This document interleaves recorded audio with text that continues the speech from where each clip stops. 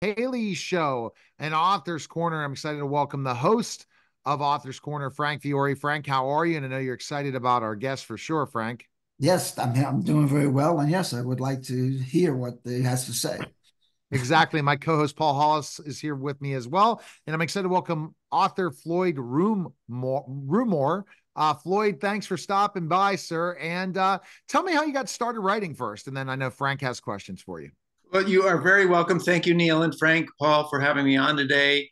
How did I get start writing? Well, I've had a 30-year plus nonprofit career, so I've done a lot of grant writing across that time.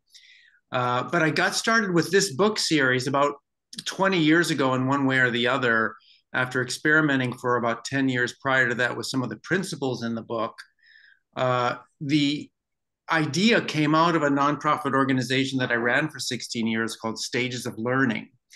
And we operationalized the ideas in the Making Shakespeare Come Alive in Schools books back then and served about 40,000 children across the organization's life cycle.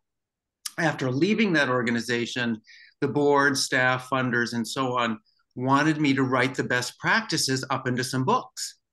So that's what I did. I took a year or two to do that, had an agent, had two other publishers. One publisher went bankrupt, the other publisher merged. So I self-published, had them up for about 10 years, and then Routledge came into the picture after I reached out to an acquisition editor there about the possibility of working with me on it. And they said yes, and here we are. We expect the books to come out in sometime in 2025. Okay, great. So basically, how are the books? How do they help again nonprofits and schools? Right? Is that a lot of the stories of the books? What Some you of the stories actually come from some of those case studies. Yes, that's true. But whereas Stages of Learning relied on a collaborative model between a classroom teacher and a teaching artist, these books are based or are intended to help a classroom teacher do a unit of study in theater and drama, culminating in a short, abridged version of one of Shakespeare's plays. Oh wow. Okay. Frank, are you a fan of Shakespeare? Yeah, I love what the Shakespeare in Love. I love what Hollywood has done to some of the Shakespeare plays. Oh, what fools these mortals be. I come from a classical education, and yeah, we had to read we had to read Romeo and Juliet, Caesar. Yeah. I mean, and yeah, I'm quite familiar with it. Not that we liked it doing it, but we were forced to do it. So. Well, then, Frank, you raised a very important point because when Shakespeare wrote these plays, they were considered trash, popular entertainment like the Housewives of New York. Oh I, I, wow. I see now your face. That is exactly the Yeah. reaction many teachers have because children are taught sitting in chairs, you know, concepts, ideas, themes that Shakespeare never really intended. He intended the stories, the plays, to be heard. They would say, we're going to hear a play very much the way we would say, like, we're going to a concert today. But then how do these interpretations happen then? Well, the children interpret the plays. I'm encouraging teachers to take a step back, which is one of the reasons the four STAGEiT plays, Othello, Julius Caesar, Hamlet, and Henry V, are some of the lesser known plays so that teachers don't bring their adult biases. Children will find entirely new interpretations, the way, for example, children at PS6 in Manhattan interpreted Hamlet as the archetypal Avenger. I have acted and directed Shakespeare plays for years, and I never saw that particular approach.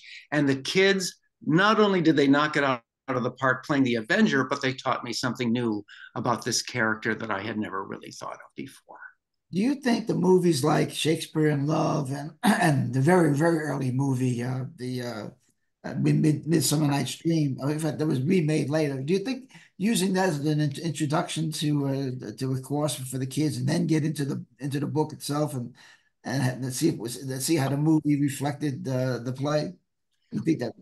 Yeah, Frank, that I think what you're getting at is trying to find a way to engage children in the plays. And a lot of times our entry point as adults, as I mentioned before, we're sitting down, but as a movie, as a story, it's a great way to get children involved. And the approach with STAGEiT is not to do too much talking, but to get kids on their feet day one, on your feet. Here are your lines. Since children at this age like to act out anyway, our approach is let's give them world-class literature to do it. And we're going to tell a story, like as in a movie. And children love to play the characters. They love to rehearse the scenes and interpret the speech and movement. That's Wow. very good. And I think it's such a great thing, Frank. This is fantastic for schools to all be able to utilize. Well, you know, a classical education is just the information in classical education that I got, that I received, that my sister, my wife did. I mean, that's an education. And of course, you're not going to find any of that in any kind of public school district these days. And it's important. It is important. But Except it's a mission, but it's a mission for you, Floyd, to go get it to these public schools. Well, that's right. You know, and we did that through stages of learning. It existed for 16 years. We trained actors to actually go in and be teachers. And what we saw over time was that these children were sort of developmentally drawn to this material. They would vibrate with enthusiasm, but then the organization lost funding. So essentially, what the organization was doing was giving the schools a cheap way out. Instead of hiring a drama teacher, they could hire a teaching artist, and not one of those schools hired a drama teacher. So one of the cases I'm trying to make with this book series is that drama is essential for children ages 9 to 12 and a half, 13, because they like to act out naturally.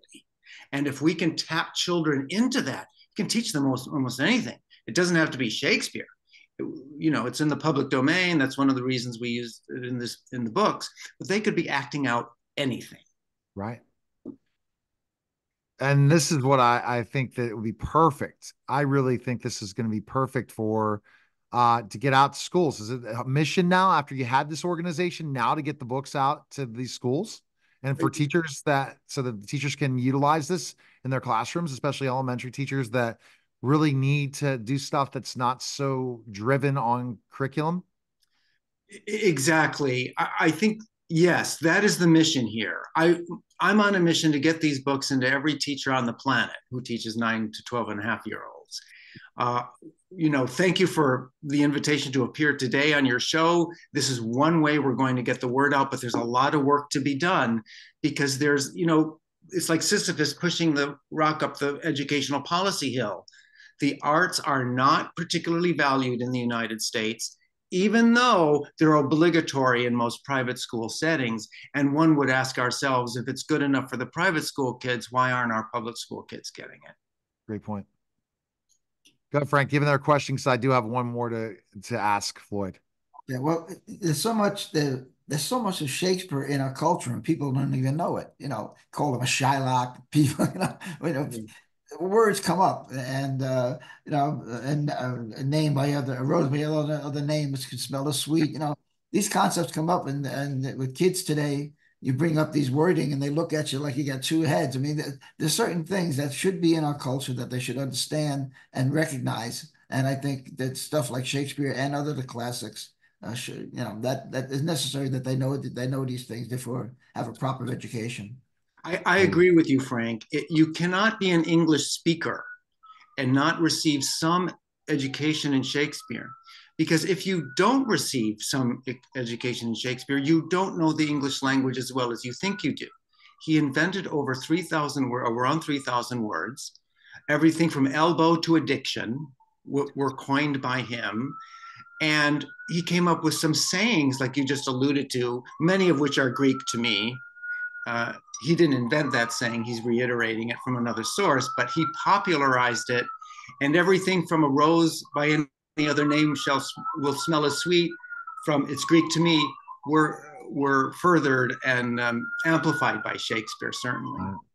Well, I'm really thrilled because as a former teacher myself, I don't know if you saw my background. I taught for X amount of years. Now I'm relaunching Total Tutor, which is another great venture and more into the nonprofit world of Total Tutor, where I'm looking at providing Total Tutor to certain foundations and stuff, or organizations. I mean, certain communities, lower income communities. And this will be a great part of that project mission of what Total Tour is trying to do, because I have my marketing agency, which absolutely could help you in certain verticals to reach, especially when one of my clients is Fabiolingua. They are a Spanish language learning app that's a gaming app. That's really gotten pushed all over the place, but I understand those verticals, those superintendents, and I really think the mission's got to get it to the teachers. It can't be the superintendents, it can't be the principals, the teacher. The book needs to get into the teacher's hands, and then that should be just part of it. And I wish that I knew about this organization, because I would have tried to keep it going, that lost the funding, because it sounds like a fantastic thing. And again, getting celebrities involved, which I'm connected with celebrities. And if you talk to the arts and how important celebrities are to guide this to keep going, is something. So best place, Floyd, people can find information on you, where can they go? Well, I don't have anything up yet. I'm still writing. In fact, this is one of my writing days, so I'm a day behind. I am going to put up a website. It's not on the publisher site yet, because I haven't even submitted the books yet. It's going to take probably about another year to get them out. I do have a site up on my Facebook page about stages of learning history. That might be of interest to people. Okay. Or search you, or find you on LinkedIn, connect with you on LinkedIn. And if you're a school district interested, once the books come out, I think the bulk, it would be huge for you to get it in the bulk into specific schools, school districts, and say, okay, buy X amount of books. There's just so many different ideas in the verticals. So appreciate it. Anything we can do. And Neil, you mentioned celebrities. I am on a mission, a 5-year mission, to boldly find Patrick Stewart to write the foreword to my book. So that would be easy for me to reach out to Patrick. I know someone who knows Patrick. So let's talk. All right. Appreciate it. Thanks for stopping by, Floyd. Okay. Thank you so much. That was a special simulcast of Author's Corner and the Neil Haley Show, guys. Take care.